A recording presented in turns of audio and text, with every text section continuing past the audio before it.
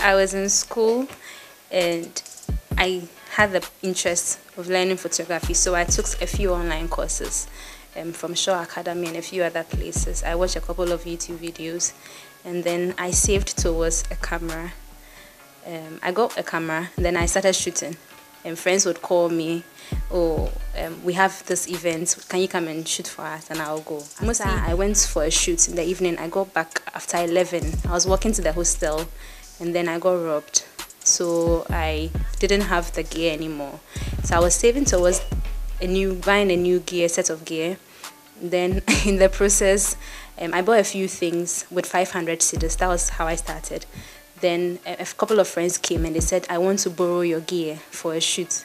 And I said, no, I can't borrow it. I can't lend it to you. But if you want to buy it, I could sell it to you at this price. And then they bought it.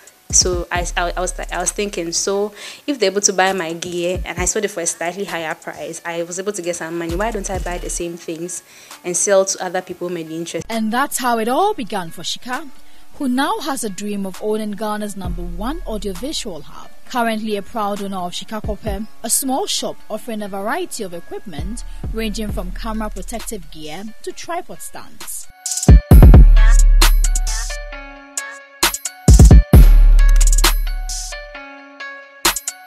Although her father gave her a boost in her business by providing her office space and a seed capital, Shika tells me that the journey so far has not been easy. Efforts to get financial support from banks have proven futile. The banks that I have visited, although they advertise that they are looking out for entrepreneurs, in reality I think they are looking out for themselves and what profit they can gain from people.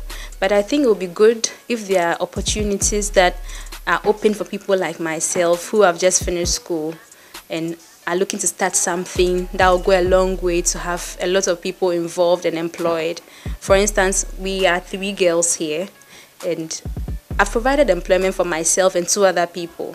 So if I'm given the funding, I'm sure I could employ more people and then we could expand and have a business that can support even the government with tax and other contributions. Yeah.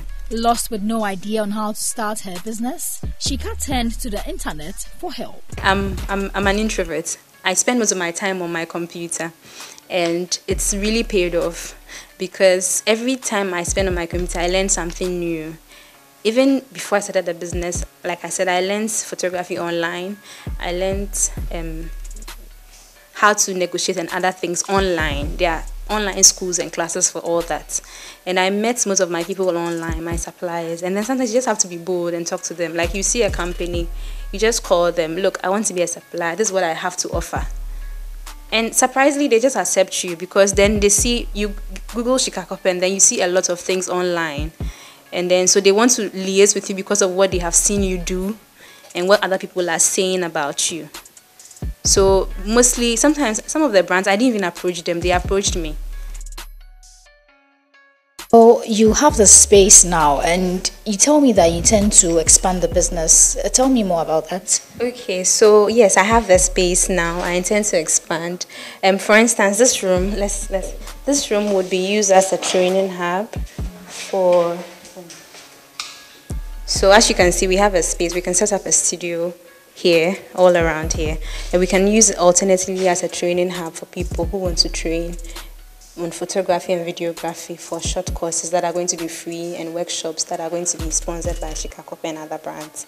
We're looking at getting funds to furnish the place and then also trying to expand to reach other people and also get a space outside of this space because coming here is difficult, like you mentioned, so that we can have a shop or something in town. She's still using the internet to her advantage as she's soon to launch a website where customers can purchase online. For now, customers can walk into the shop and make a purchase. Being a sole distributor for international brands such as Aperture, Magmod, Easy Cover, Lenscoat and many more, Shika's #1 headache is the outrageous cost of importing her goods. I've not grown to the sea freight yet. Mostly we do air freight. And the challenge with that is that it's expensive and then you can't ship batteries because they say it might explode in the plane. So if there are items that need to have batteries, you need to find someone who is in that country come, and if not, you'd have to find somewhere else. Being a lady in this male-dominated industry, she says she is sometimes looked down upon in her business. However, this will not stop Shika from following her desire. And people don't really respect that I'm a woman.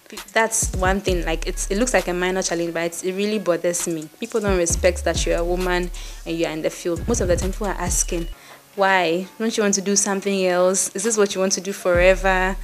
I mean, is this something you're just doing to get money and then move on to something else? But then I'm like, no, this is what I want to do. Because I went for it, they've learned to accommodate and are even proud of what I've been able to achieve with the little I had.